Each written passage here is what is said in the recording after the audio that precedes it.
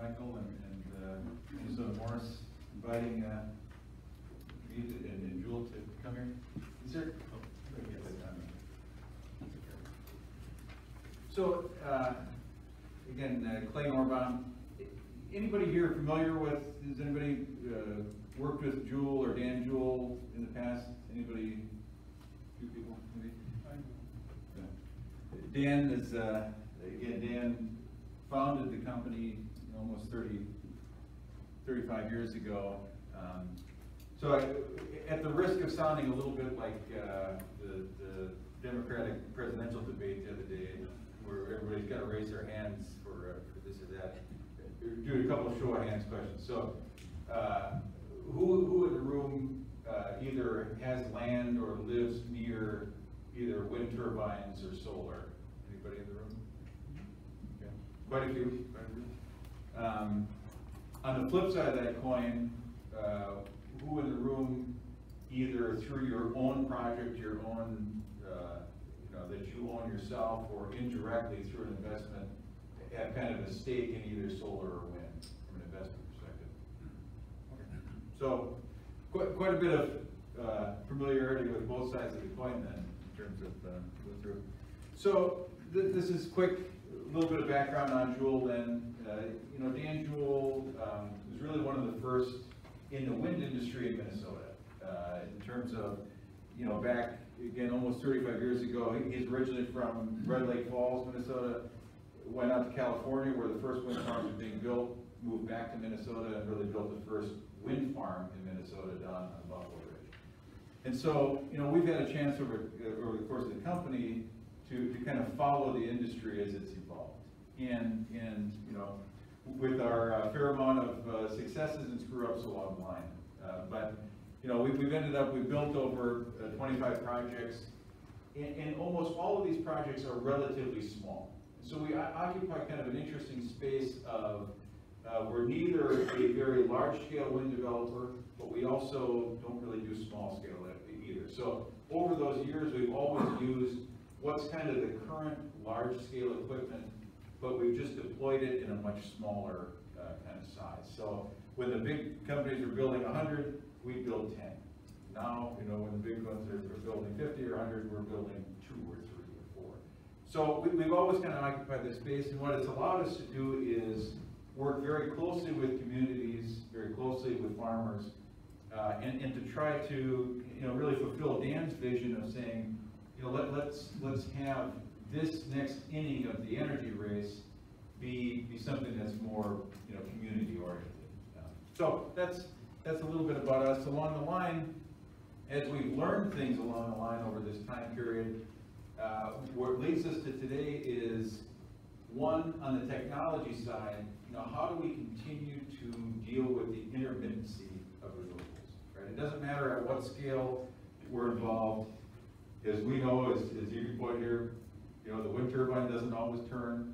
The solar panel, obviously the sun isn't always out. Right? So how does the grid, how does the system deal with that? And how do we either capitalize on it, or to our peril, how do we not figure out that gap? So that's one of the processes that we've been learning over the years. How do we come up with better solutions around that? And second, I would say from kind of the investment angle, or from this goal of ours to work closely with the community, closely with agriculture, how do we kind of democratize, or how do we best find a model for ownership for investment? Kind of like what Andy was describing with the projects that they work on. When you're doing smaller projects, it's very difficult to go raise the right amount of debt and equity. And so as much as a business professor might want to talk about, what's this ideal capital structure, the reality is if you're on a small scale, you're kind of stuck with what you're stuck with. And over the years, we kind of have to be in a place where if we can't equity fund, or at least build a project to start with that way, and we have to go and find 5 different parties to cooperate for every $1 million, it's pretty difficult to do it. So over the years, we've certainly learned a lot of lessons that way. So regardless of what the exact title of my talk is, those are the 2 things that I'll talk about for the next 10 minutes. So here, this is a little bit of a graph of both where Juhl has settled into the industry over this last 20 years. And for what it's worth, kind of our view of the grid and where we're going. So, we look at this and this is kind of a, snakes around here like this, with the representation of the grid. But, our focus is really what we would call mid-grid. And acknowledging that, the system right now of large central power generation and the multiple steps of transmission down and through to the end user, we look at it and clearly the next inning of renewables will continue to have a lot of renewables up at these scale. A lot of people argue, of course, that what renewables provide and allow for is the kind of complete democratization of the energy system. And I guess we would say, we think the reality ends up being somewhere in between, right? That just the laws of physics and the economic reality and everything else, it's going to mean that we can't have a solar panel on everybody's home. That New York City, the density of cities, you can't have everything locally produced. But we think that over time there is much more room for this kind of mid-grid. And what we mean by this and what it ends up being in reality is kind of three main customers to us. One is municipal and co-op utilities, so the sponsors of the project, the sponsors here today, the distribution co-ops, a case study that I'll talk about in a couple minutes, that to us is a market where there is this ability to go kind of serve that customer directly that we really haven't had at an economic level before, or at least not before the last 5 years. In addition to that, really the markets of industrial campuses, those two other markets, those industrial customers behind the meter or campuses behind the meter, that's what we end up being here. So it's either on essentially the customer side of the local substation or on that utility, the smaller utility side of that substation. And what's interesting about that is we think that ends up being kind of the right scale to pilot and to be like what Michael talked about before, the right place to really test and build on this intermittency issue. So as we move into more storage, as we move into more, how do we match load either through load management, lining up with renewable production? How do we take the overproduction and beneficially use it either for ammonia, like they're doing here, or for different applications of data center and other, there's a number of different applications that are not just storage, but that are a user who can vary their load in order to kind of match with what the system is. So, that goes to, some people think it's silly, probably the jury's out yet, but even you probably hear about Bitcoin, for example, and these cryptocurrencies. Well, the remarkable thing is that all of that, on the back end, there's a tremendous amount of energy usage for the computers that are in back of all this. So one of the areas of load growth across the country are actually these quote-unquote miners of these Bitcoins. So they're out there scouring the country trying to find sources of electricity that are cheap. Starting up old power plants, buying power from old hydroelectric dams. So, there's any number of different sources of kind of balancing that are, fundamentally at this scale that, over time, they probably go up and scale up to something larger in order to really fit the needs. But, right now, the next 10 years, it's going to have to be at this scale in order for, the technologies to advance.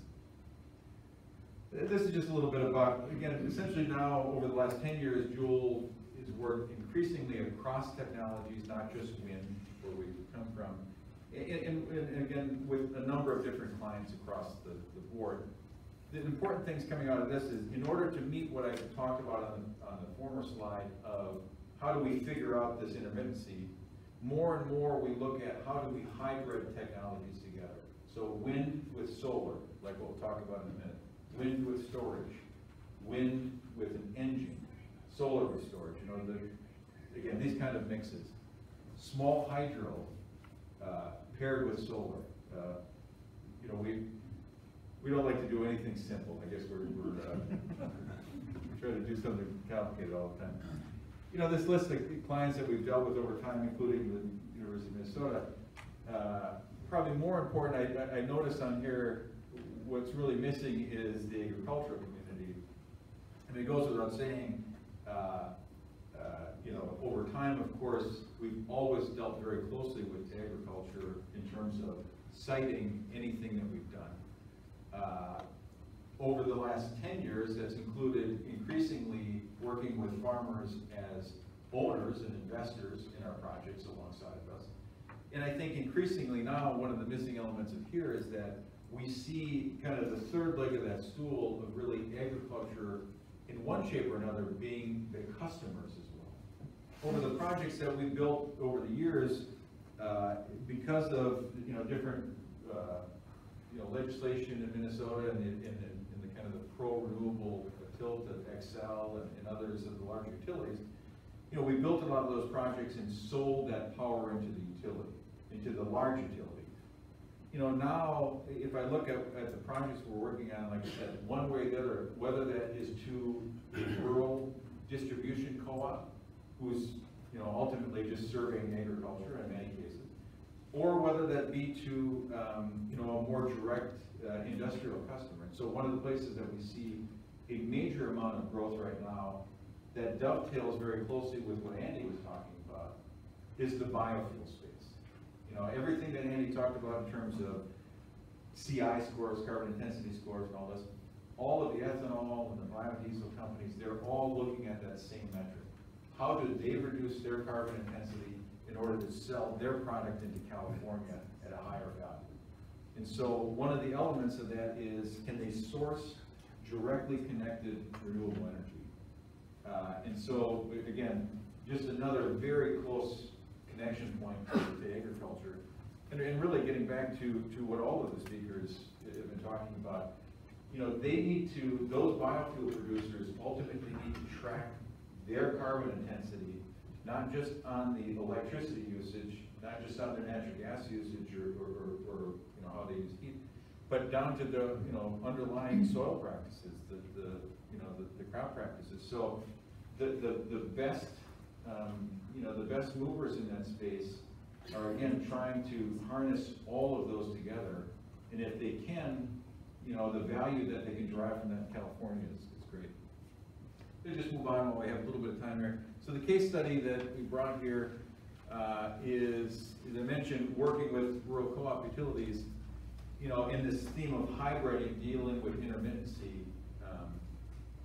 Juhl has been working over the last couple of years with GE on a hybrid of wind and solar together. So this picture here is near Pelican Rapids, essentially between Pelican Rapids and Fergus Falls, a project that just went online at the end of December, beginning of January this year. And essentially it's based on a building block concept. The solar interconnects through the converter on the wind turbine. We save some capital through that.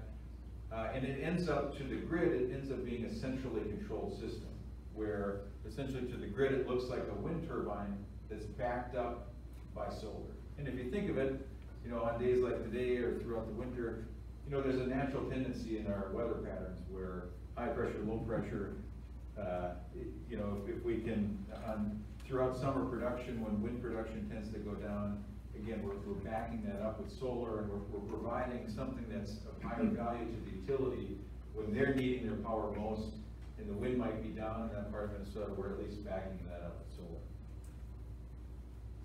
Just a little bit more on it, because again, that actually is the first true hybrid, at least what we at GE claim. The first true hybrid system like that deployed in the US. Again, that went online there. So Lake Region Electric Co-op, who's the buyer of the power, is quite proud of it. They just sent out a mailer that I saw in terms of to their members and claiming it. But this is a little bit more about the project.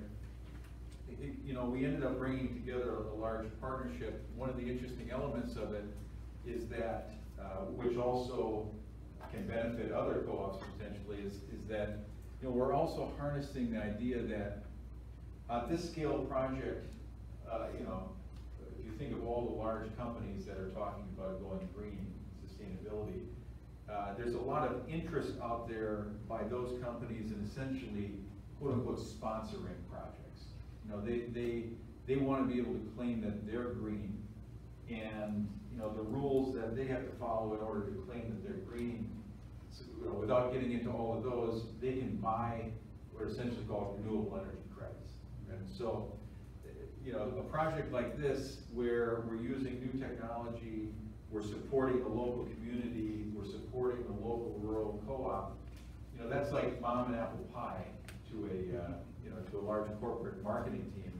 And so, you know, we've seen a lot of inbound interest of saying, well, look, you know, we will pay a premium for the ability to buy the RECs off of a project like this and be able to show this in our sustainability report, to be able to, you know, really be a part of this. So, you know, our pitch back to the wider community of co-ops in Lake, you know, Lake Region and others, was to say, look, you know, this will limit a little bit of how much you can talk about your, you know, that you're buying renewable power, but as long as you're willing to say that you're doing this because you want to buy locally derived power, and as long as you're willing to kind of share the stage with, in this case, Bank of America, who wants to do this marketing, as long as you're willing to share the stage with them, you know, they're going to come in and subsidize your project for you. And so, you know, when you go out and talk to your members, talk to the farmers in the community, you know, who's going to be laughing about that? You know, if Bank of America wants to come in and make your electricity cheaper, you know, that's probably not a bad deal. So again, we, you know, we see more and more throughout the system, throughout Minnesota, Iowa, Wisconsin, you know, more of the distribution co-ops have the ability to do, maybe it's 5 or 10% of their own generation outside of their contracts with their providers. And, you know, that was an amount that was not really efficiently served up until in the last few years. Again, where technology has gone through the turbines that we're using here and the others, you know, we're really now at a scale where you can supply that one turbine with 2 or 2.5 megawatts at a price that, you know, especially throughout Western Minnesota, at a price that essentially is competitive or lower. And so, you know, that's where we're at now. It was no good to have that carve out, again, 5 years ago, if that meant that by using the carve out, you were going to voluntarily pay more money. You know, we're kind of now in this inning where it's interesting that way. And just one final comment as it kind of relates to this question of financing. You know, I asked a question about who's been invested in one way or the other. You know, Juhl over time, including in the community here, you know, not too far north of here in Grand County, a lot of the projects that we built with the local community, with the local farmers, you know, were built up of a project limited liability company that had local owners and had, like I said about financing, you know, we ended up with a very, very complicated structure for what were relatively small projects.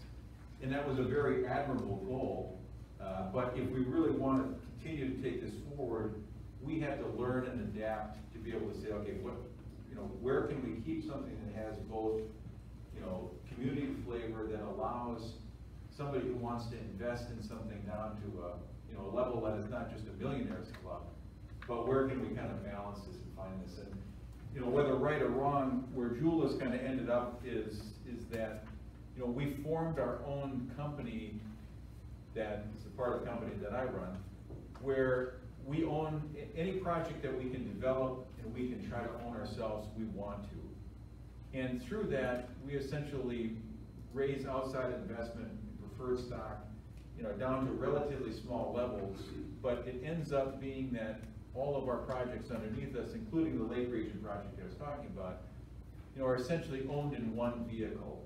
And what that means is that, you know, if a local farmer who wants to be part of our next project wants to host a site for the next co-op that wants to do it, and we always want, again, to encourage local ownership, if they wanna say, you know, I've got 25 grand to put in, you know, I wanna be part of the ownership here, but, you know, I don't want that money to be, I don't want a lot of hassle about it, I wanna understand it, I don't want a lot of risk with it.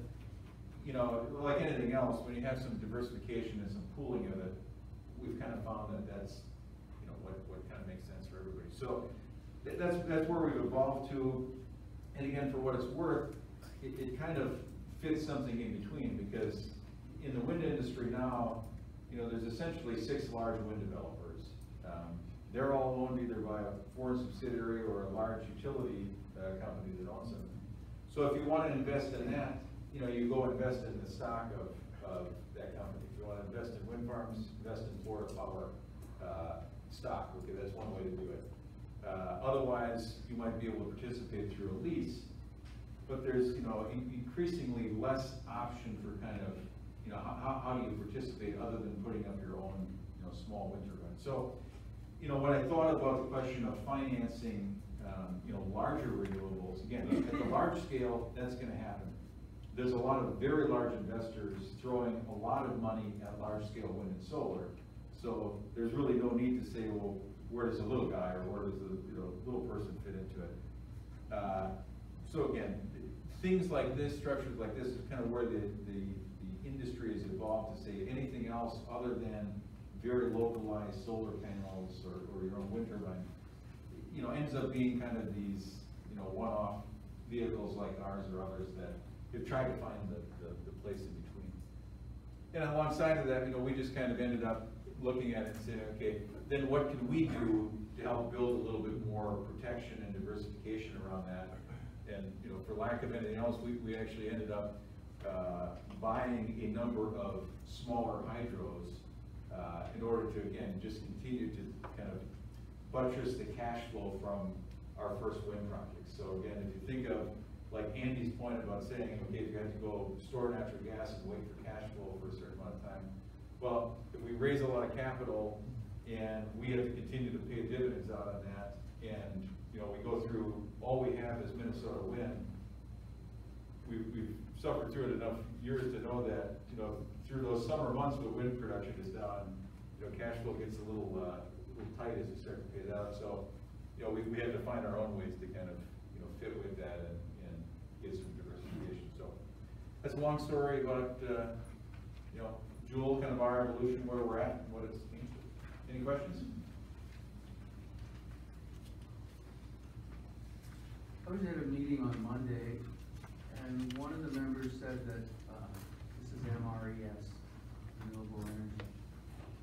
It said that in southern Minnesota, there's this one swath of turbines that was not turning, apparently because of a lack of maintenance. And I'm guessing, were those farmer owned, or is that, I guess the farmers were kind of ticked off about the whole thing, because it must have been maybe some kind of cooperation situation? If I guess what the project might be that you're talking about, like these mid-wind. Okay. You know, and it is kind of an example of, it's kind of in back of what we talked about in terms of this pooling up that we ended up doing. You know, there were a number of projects, those projects, not one that we were involved in terms of that, but where you had local ownership, and again, where it's kind of as much as you want to democratize investment, there's kind of that, what's the right Goldilocks place to be? And so, you know, if I have the right project and there, you know, what ended up is that, you know, these things are complicated, right? I mean, the maintenance, the overseeing, it's not something for kind of a hobby, right? It's something where you need professional management around it. So some of those projects down in the southwest part of the state where it kind of was completely farmer-owned, operated, you know, there were some things missed that ended up coming back to bite us. So, you know, some of those projects went through bankruptcy, went through some issues where, you know, I think the individual owners of those ended up losing some money. So look at the contract, who was supposed to do that maintenance? That's on you? Well, it wasn't ours. No, I don't mean on you, I mean on the farmers. Yeah, no, so I mean, so I think, again, as much as it seemed like a good idea, again, like I said, it kind of shows the limits of, if you democratize something too much, and it's something where, you know, it is a very specialized industry, you kind of buyer beware, you know, so, you know, I think again, that the industry has gone through that. It's the same thing with, you know, Minnesota's had this community-based energy development, CBID. Juhl participated in it, and again, it allowed for a lot of, there was space for smaller wind development amongst the bigger development. But it had it had a requirement of a certain amount of local ownership, again, in the project level. And again, it just led to, like I said, not only kind of complexity, but it's hard for somebody, if 20 years ago, they said, okay, you're gonna own 1% of this project, and you might not see any cash flow from it for 10 years, but then after that, you might see something, you know, it's really hard to keep track of all that. And it's ended up being, you know, kind of an accounting nightmare and everything else, where it's much better to have it at kind of a little bit high level. I have a question, Clay. Yeah. You know, why hasn't wind on a community ownership level had the same relative success of ethanol? I mean, you know, they're both complex, relatively close to the same dollars amount involved. Is it because you have more competition on the wind side and more challenging access and regulatory environment, possibly? Yeah, you know, it's a good question. It really is a good question. I've never quite heard the question asked exactly that way. Because you're right, there is a lot of parallel. And in fact, some of the groups that tried to make that transition are some of the ones that tried to do it.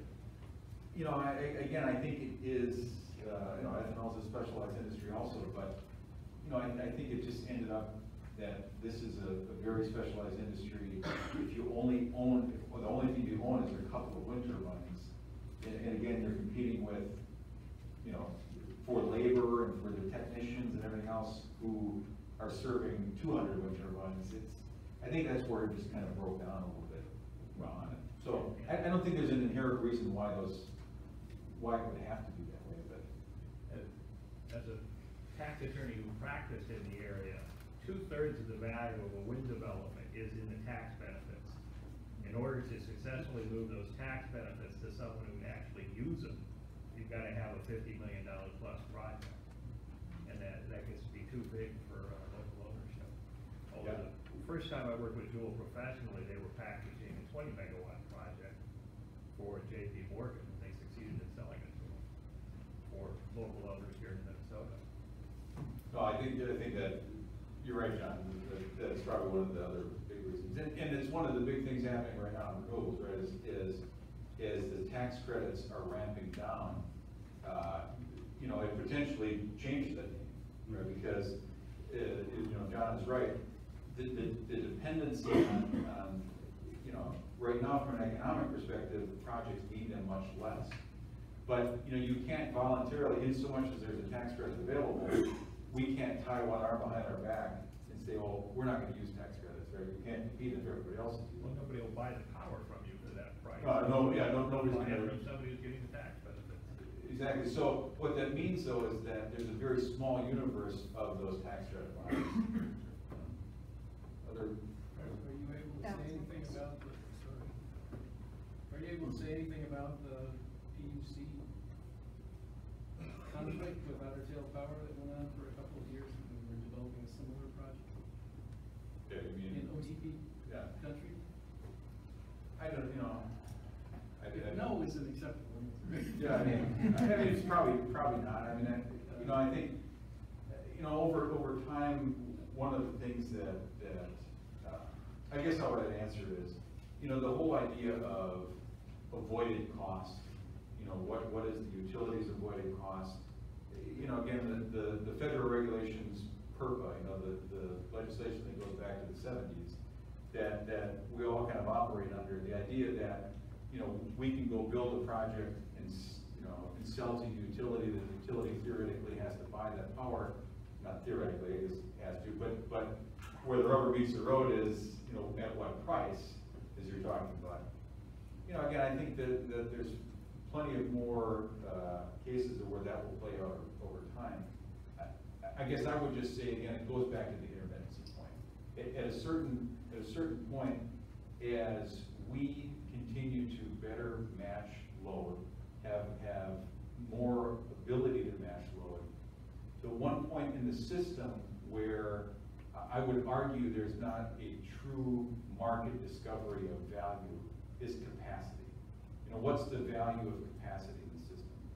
And right now, if you have a truly intermittent resource that the grid can't depend on, it's easy to argue to say that there's next to zero capacity value, right?